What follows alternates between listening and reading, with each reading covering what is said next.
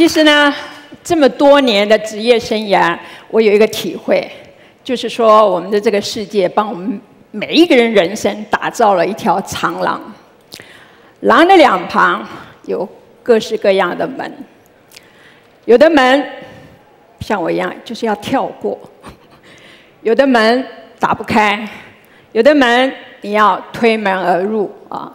那我的经验就是说，你推门之后，大概有2种情形，一种是喜欢的，一种是不喜欢的。哎，喜欢的你会好好把握，我说我啊，好好把握，发扬光大，珍惜。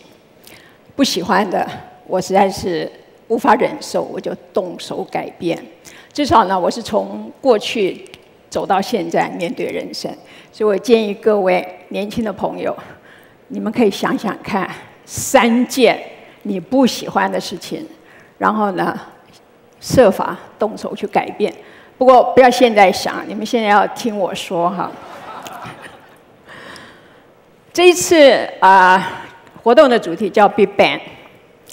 我的人生呢，经过了很多次的 Big Bang， 其中包括3次全球不景气。还有呢，我12年转到中国大陆工作的经验。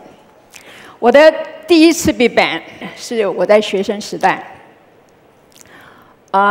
家里发生财务危机，我差一点点辍学哈，所以呢，逼得我就拿奖学金打工，赚取学费跟生活费。有一句话叫做“理想很丰满，现实很骨感”哈。我在18岁的时候就领教到了，所以呢，我是凭着自己的力量，然后把大学念完。念完之后，没想到迎来第2次的 Big Bang。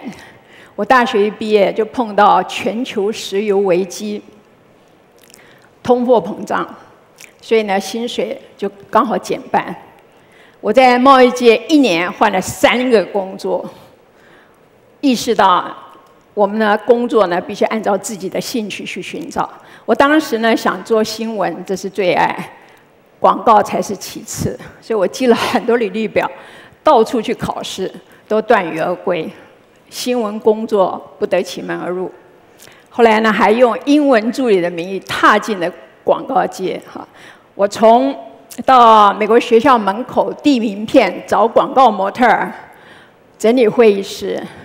到印刷厂看打样，还贴杂志的香味贴纸，开始我的广告人生涯。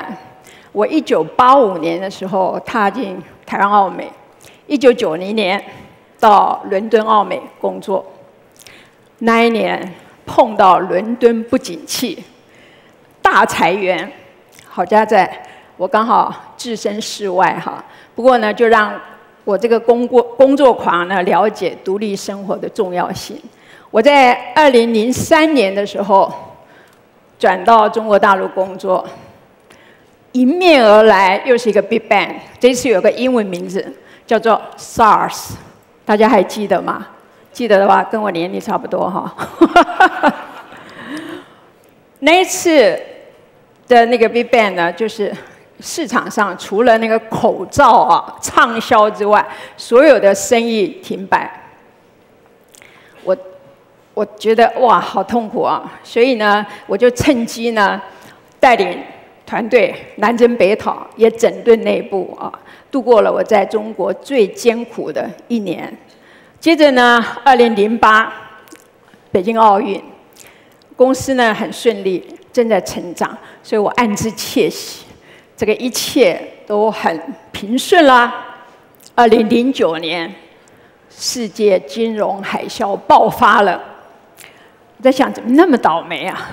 结果呢，我们那一次呢就再接再厉，我们分享了世界经验的一些小册子，然后跟客户提供一些怎么样去抵抗这种经济衰退的一些行销的窍诀，然后跟顾客渡过难关。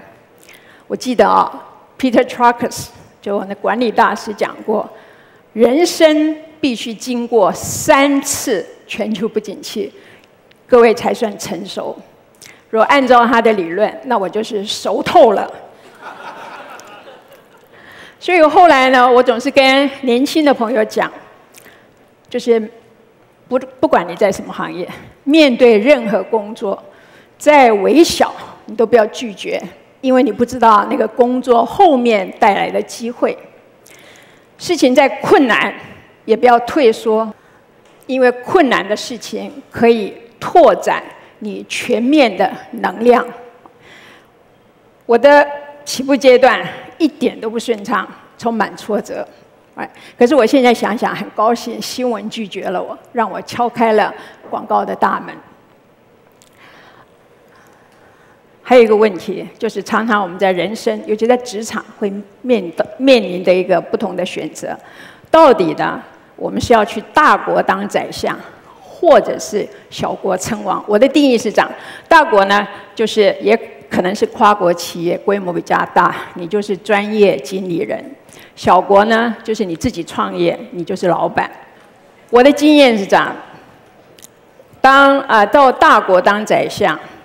有点像我一样哈，就是他是你可以看到很多国际视野，比较见识多广。他的缺点就是公公婆婆很多，哈，你的报告系统非常的繁复，很多人点头，对不对？小国呢，你就是创业，你就是老板，你可以决定一切。其实这两个没有什么对错，是不同的选择。你也可以先当宰相，再去当国王。我想这几年科技呢，强迫很多行业转型，包括广告业。科技呢，也制造了很多年轻的 CEO。我现在的10张名片有7张，那个脸蛋都很年轻，挂的都是 CEO、总裁啊。有一个科幻作家就讲，未来已经到来，只是尚未流行。我在想，就是这些人生的熟客哈。如果呢，他们没有办法与时俱进，不肯改变，拘泥于传统，那个科技就会 over their dead body， 被世界淘汰。所以呢，如果年长的能够放下身段，对吧？仔细聆听，然后各位年轻的稍微有一点耐性，不要怕唠叨。这两个族群能够互相学习融合，我相信台湾的社会会更美好。各位同意吗？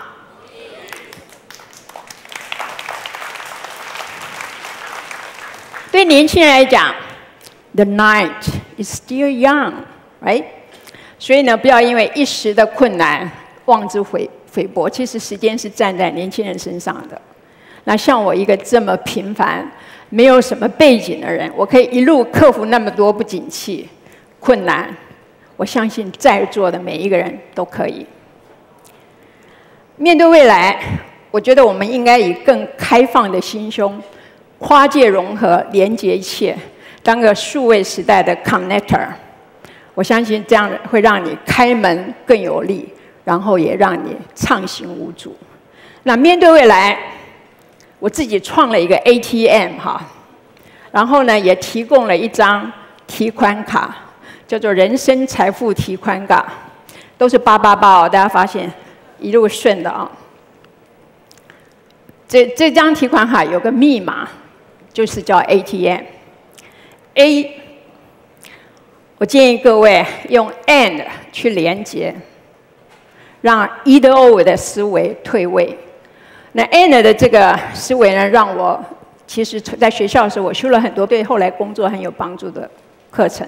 到了广告以后，我也学了很多跟所有工作相关的知识啊或经验啊，我都来者不拒，学了整合资源的功夫啊。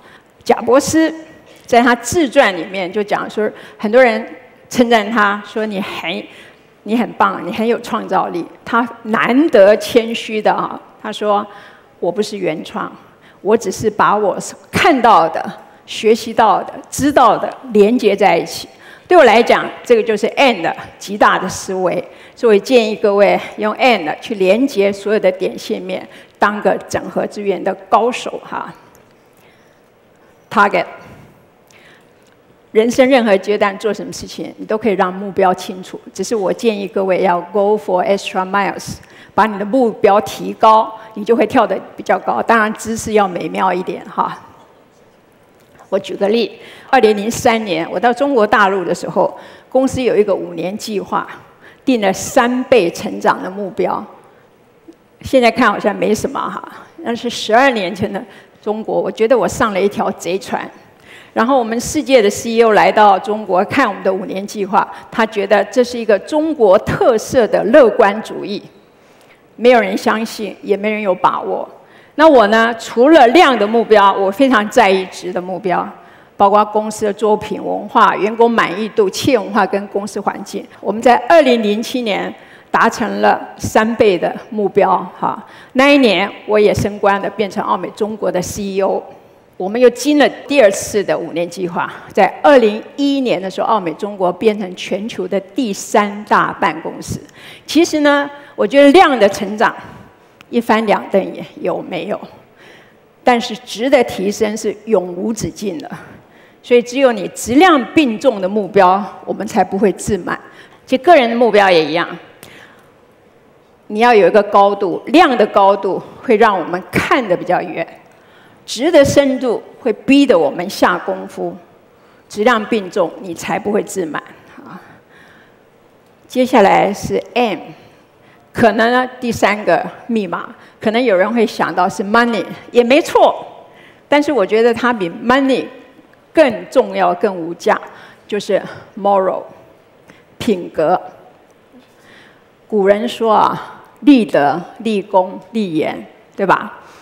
德是做人的根本，只要有品德，你就是堂堂正正的人。所有的立功立言，如果没有立德当基础，它其实就是海市蜃楼，没有办法持久。我很久以前看了一本书，是一个德国哲学家写很薄的一本书，叫做《人的条件》。里面有一句话哈，人的品格是在别人看不到的时候形成的。我相信每一个人心中都有一把尺，这把尺为你的品德做导航。所以我建议各位，本着你的良知良心，你开门之后决定哪一些对的事情，然后全力以赴把事情做对。在这个云端大数据里，凡走过必留痕迹。好的品德造就好的口碑。我觉得我们每一个人都要把握底线，不越界，有所为，有所不为。今天呢，我跟大家分享了我的 ATM。And 为你连接 Target， 让你跳高。M Moral 呢，造你口碑。这样子你可以集跨度、高度还有深度于一身。我不知道我的人生长廊还有多少门要去敲哈，但是我决定我还是英勇的要去敲门。欢迎各位跟我一样，当你开门之后看到喜欢的，好好珍惜，发扬光大；看到不喜欢、无法容忍，动手改变。希望我们大家一起创造一个精彩的人生。谢谢各位。